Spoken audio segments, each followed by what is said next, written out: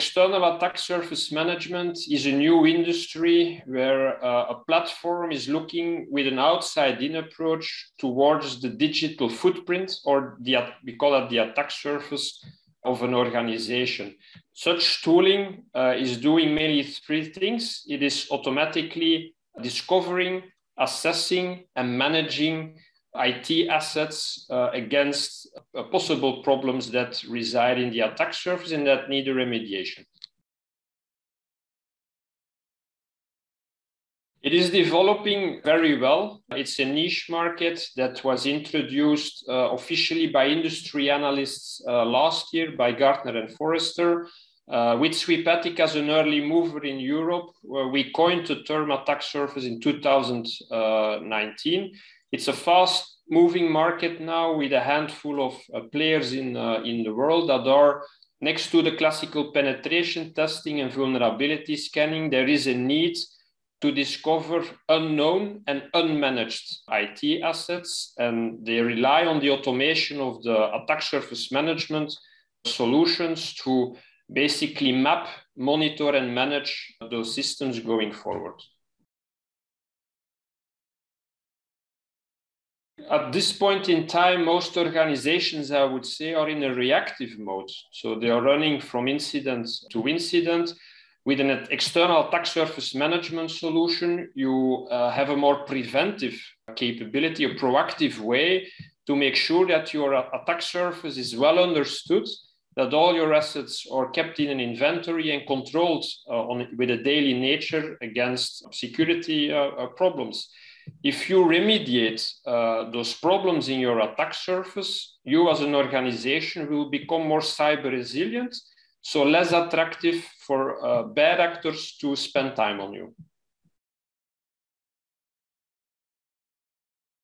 I would say any business that is connected to the internet has a growing and dynamic attack surface. So going over time, we see that on average, every 9 months, the attack surface doubles in size. So it's a very hard challenge for risk and security stakeholders in different verticals, in different companies, from SMEs to the larger enterprises, to keep that situational awareness. And that is exactly what an external attack surface management solution is helping them out with. An external attack surface management solution like Sweepatic should embrace a zero-knowledge approach, which means there is no intake required from companies to kickstart the process. We don't require any IP addresses or any domains or any web applications. The whole point is to look through the eyes of an adversary, of an outsider, towards the organization. So that is the first step, is a very convenient and fast onboarding in the solution. Strong discovery techniques, which will yield in a much more complete internet-facing asset register. So that is the inventory that the tool will maintain going forward. Second, in such a solution, it's important that the user is not lost in spending time in sifting through the data, but that they can rely on automated intelligence through artificial intelligence. The different assets are verified, enriched, checked around the clock for problems and security issues, and they are assigned with a priority. That priority should be present in the solution because that's when the remediation can be organized.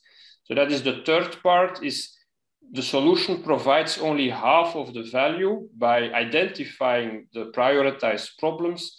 The second part, which is very important, is the remediation phase, which is actually making sure that through notifications and integrations, these prioritized observations are ingested into the capability of the customer, so they can actually start to make IT tickets and start the remediation in fixing the problems.